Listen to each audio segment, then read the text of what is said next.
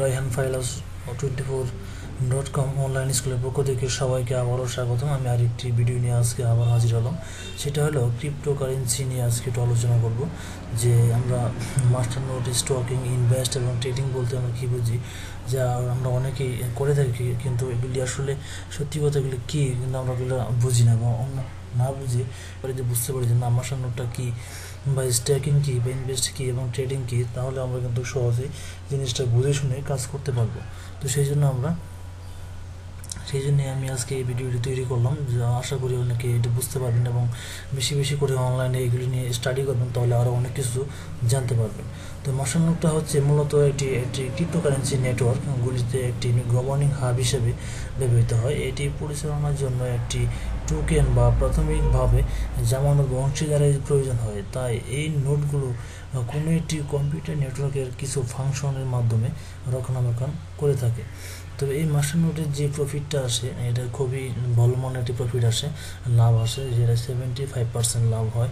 তো সেখানে অবশ্যই আমরা মাস্টারনোড করার পক্ষে আমি নিজেও এবং আমি সবাইকে এটাকে উৎসাহিত করি যে যারা এই ক্রিপ্টোকারেন্সিতে বিজনেস করেন, ঝুঁকি নিয়ে বিজনেস করেন, তো অবশ্যই আপনারা যদি মাস্টারনোড করার মতো এই থাকে, আপনাদের যদি মাস্টারনোড করার মতো আপনাদের সামর্থ্য থাকে, তাহলে অবশ্যই আপনারা মাস্টারনোডে অংশগ্রহণ করবেন।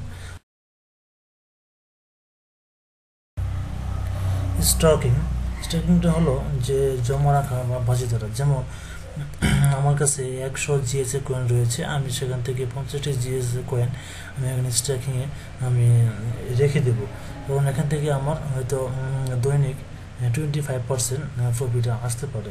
তো এখানে সবচেয়ে লাভবান হলো মাস্টারনোড, কারণ 100%-এর ভিতরে দেখা গেছে যে 75% লাভবান হওয়া যায় মাস্টারনোডে এবং স্টকিংয়ে হলো 25%।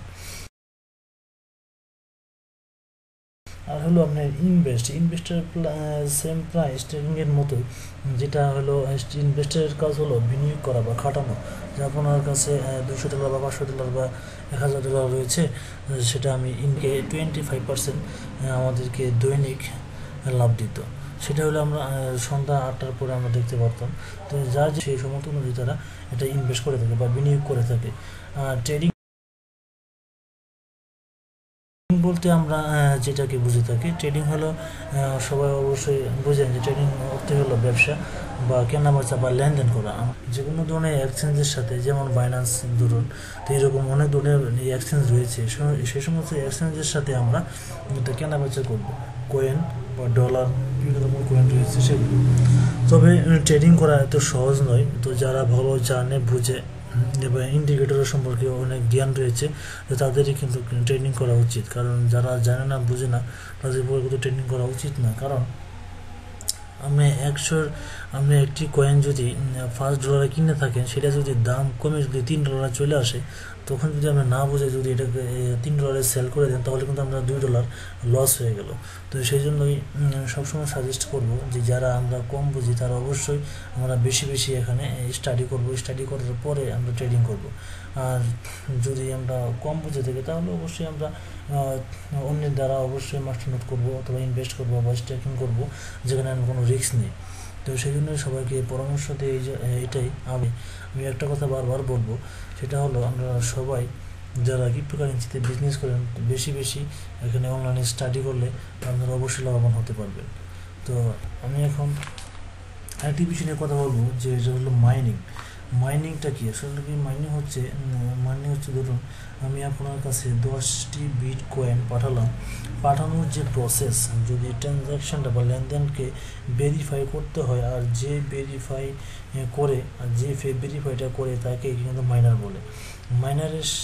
মাইনারের কাছে উচ্চমানের কম্পিউটার বা জিপিইউ থাকে, আর এরই সাহায্যে ট্রানজ্যাকশন বা লেনদেনকে ভেরিফাই করে যখন এটি বিটকয়েন পাঠায়, ওই বিটকয়েনটিকে সে ভেরিফাই করে এটি বৈধ না অবৈধ, এটা কোনো সমস্যা আছে কিনা, আর এই ধরনের আরও অনেক কিছু তারা তথ্যগুলি সংগ্রহ করে।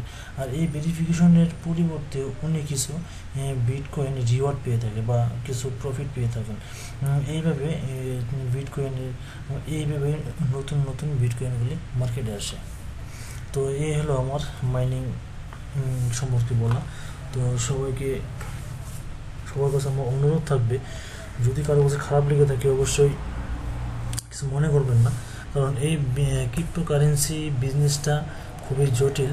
তো এখানে আমরা সবাই যদি মানে আরও যদি জানার ইচ্ছা থাকে, তো অবশ্যই আমরা অনলাইনে বেশি বেশি স্টাডি করব, প্র্যাকটিস করব, তাহলে অবশ্যই আমরা আরও অনেক কিছু জানতে পারবো। তো সবাই